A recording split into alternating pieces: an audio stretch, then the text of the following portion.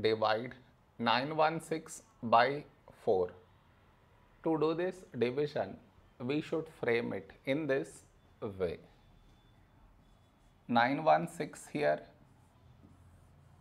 4 here. This is your step 1. Next, here we have 9, here 4. A number close to 9 in 4 table is 4 2s 8. Now we should subtract, we get 1. After this, bring down the beside number, so 1 down, so 11. A number close to 11 in 4 table is 4 2s 8.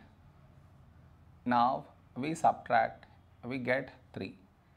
After this, bring down the beside number, so 6 down, so 36.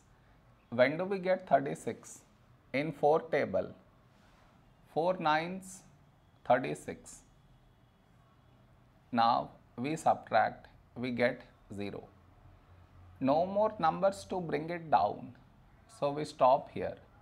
This is our remainder, this is our quotient.